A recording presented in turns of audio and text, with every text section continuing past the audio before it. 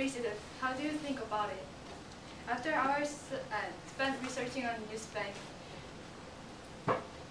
I identified that racism is actually racialism, which is regulated. And its typical examples are apartheid and nazism. Because of racial superiority, people can be separated by their color. Let's take a little do humdrum American history.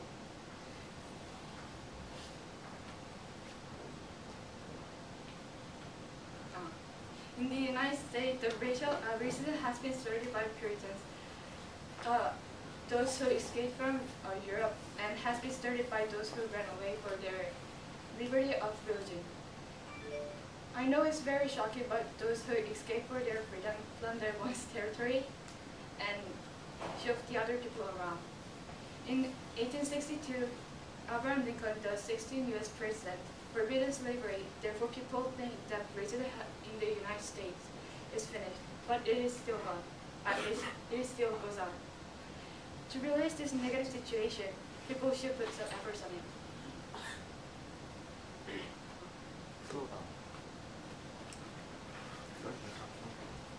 Most of people think racism has gone since Martin Luther King Jr. made a speech and Barack Obama became a president. But still in the United States, there are some people who still get crummy cheap reception. In suburban Albany, ages 8 to 16, a group of 8,000 black girls had been thrown out of a convenience store. The story of the convenience store's manager was that the girls, members of a church group on outing, had been rowdy and that the store, located next to roller skating rink, routinely rejects rowdy kids of any color.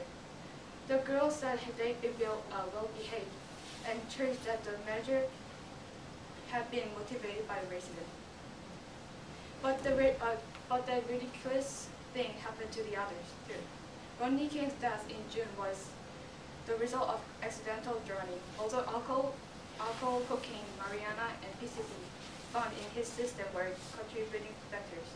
King, who was beaten by Los Angeles police in 1991, was caught on camera and sparked riots after the acquittal of their four officers involved.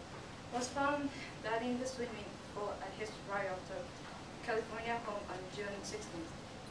He was 47. Also in Boston, African-American professor in Harvard, Henry Louis Gates Jr. was arrested on the way to returning home from China to New York. The police rushed into his house without permission, and the situation made him uncomfortable. Therefore, it made Henry ask, "Are you responding to me because you're a white police and I'm a black man?" Still, there is a residue of negative mind about racial. To break a wall which we call racism, people need to put some efforts. First, as the world globalized, many people immigrate to the United States, but it's unfair to force them to be an American. Therefore, everyone needs an education to understand each other, and that lesson is called multicultural education. Second, yet the United States hasn't made a law which prohibits the racism. For example, once the United Nations Committee on the Elimination of Racial Discrimination had recommended that emphasizing South Korea by a homogeneous group can be a part of the racism. Therefore, the government has to eradicate a discrimination. After some hard support, there will be 고진감래, which means after bitter. One day, the racism will be disappeared and cleaned up.